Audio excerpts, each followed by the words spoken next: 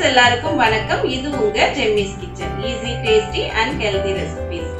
இன்னைக்கு நம்ம வீடியோல ஈஸியா செய்யக்கூடிய டெசர்ட் ரெசிபி பார்க்க போறோம். வாங்க வீடியோக்குள்ள போகலாம். அதுக்கு முன்னால நம்ம சேனல் சப்ஸ்கிரைப் பண்ணிக்கங்க. பக்கத்துல உள்ள பெல் ஐகான் கிளிக் பண்ணிக்கங்க. இந்த வீடியோ பிடிச்சா ஒரு thumbs up கொடுக்க மறந்துடாதீங்க.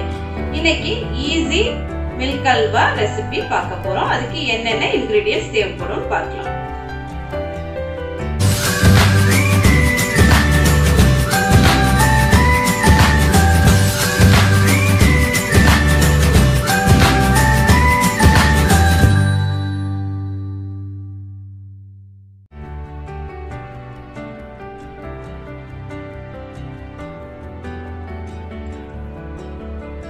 ஒரு அடிகனமான பாத்திரத்தில் பால் சேர்த்துருக்கேன். இந்த 1 லிட்டர் பால் 1/2 லிட்டர் வர்ற வரைக்கும் கொதிக்க விடணும். பால் இப்போ நல்லா கொதிச்சு வருது. இப்போ சைடில் உள்ள ஆடைகளையும் நம்ம சேர்த்து நடுவில் எடுத்து விடணும். இப்போ பாதியாக சுண்டிருச்சு பால் நம்மளுக்கு.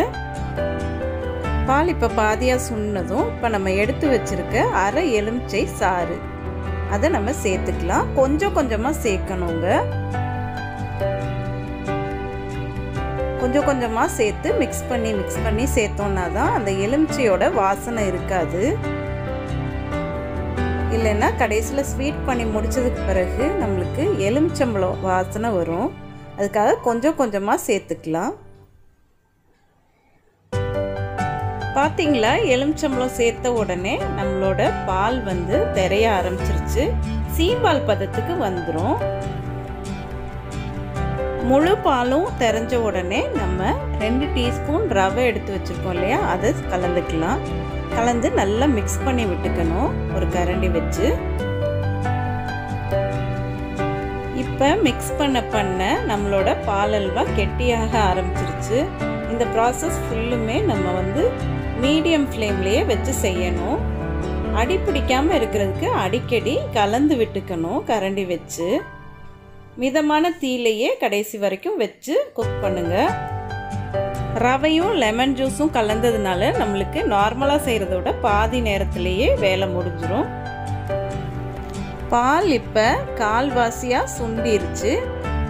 இப்போ நம்ம எடுத்து வச்ச சர்க்கரையை சேர்த்துக்கலாம். நான் இன்னைக்கு 1/4 கிலோ சர்க்கரை சேர்த்துருக்கேன். அது கரெக்டாக இருக்கும் 1 லிட்டர் பாலுக்கு. இப்போ ஒரு பிஞ்ச் சால்ட் சேர்த்துருக்கேன். இது நம்ம சர்க்கரையோட டேஸ்ட்டை இன்னும் கொஞ்சம் என்ஹான்ஸ் பண்ணுறதுக்காக தான். சேர்த்துட்டு நல்லா மிக்ஸ் பண்ணி விட்டுக்கணும். பாருங்கள் இப்போ எவ்வளோ கெட்டியாக வந்துருச்சு நம்மளுக்கு இந்த மிக்ஸுன்னு. இப்போ நல்லாவே சுண்டிருச்சு. நம்மளோட பால் அல்வா ரெடியாக போகுது. கடைசியாக ஃப்ளேவரிங்காக நம்ம ஏலக்காய் பொடி சேர்த்துக்கலாம். சேர்த்து நல்லா மிக்ஸ் பண்ணி விட்டு இன்னும் கொஞ்சம் சுண்ட விடணும். நல்லாவே சுண்டி நம்மளுக்கு ரெடியாக போகுது நம்மளோட பால் அல்வா. இந்த ஸ்டேஜில் கைவிடாமல் கொஞ்சம் கிளறிட்டே இருக்கணும். நம்ம அடி பிடிக்க விட்டுறக்கூடாது. சைட்ஸில் உள்ள ஆடையையும் எடுத்து இதோட சேர்த்து விட்டு கலந்து விட்டுட்டே இருக்கணும் கண்டினியூஸாக. ஃப்ளேமும் மிதமாகவே வச்சுக்கணுங்க இந்த ஸ்டேஜில். இப்போ நம்ம குக் பண்ண ஆரம்பித்து கரெக்டாக 20 மினிட்ஸ் ஆச்சுங்க. இந்த மெத்தடில் செஞ்சதுனால நம்மளுக்கு 1/2 கிலோ கிட்ட பால் அல்வா கிடைக்குங்க 1 லிட்டர் பாலில். பார்த்தீங்களா ஃப்ரெண்ட்ஸ், நம்மளோட ஈஸியான க்ரீமியான யம்மியான பால்கோவா எவ்வளோ சூப்பராக ரெடி ஆயிடுச்சுன்னு. நீங்களும் ட்ரை பண்ணி பாருங்கள், உங்களுக்கு கண்டிப்பாக பிடிக்கும். Jemmy's kitchen, easy, tasty and healthy recipes. நான் இன்னொரு எபிசோடில் உங்களை மீட் பண்ணுறேன். பாய்.